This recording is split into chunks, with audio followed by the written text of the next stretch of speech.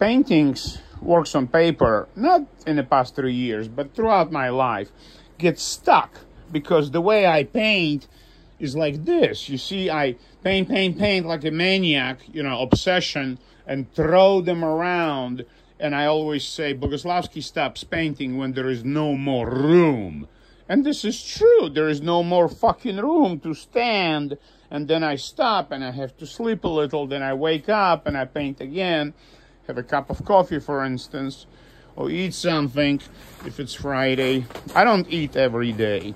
If I skip meals. So basically now I need to put away all of those drawings before they get fucked, because now they become irrelevant. I don't give a shit about them anymore. Now they become a material. For instance, this got fucked accidentally, you understand? This got stuck and this is it. You understand? So now I'm questioning what is the destiny relationship between these two.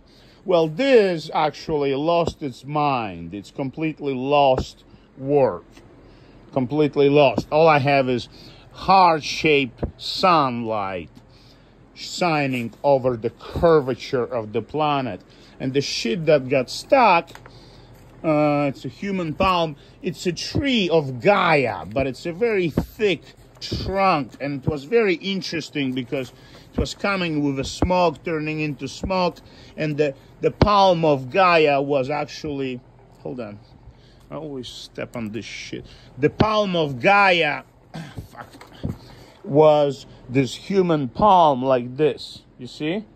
So it was very interesting. And then the human palm is made with sand. So it was very interesting. So why did it get stuck? You see? This is the biggest fucking question. Because this is a fucking miracle. It's just, I can't see it today. The reason, the relationship, the conversation between these two. So I'm going to leave it alone as is.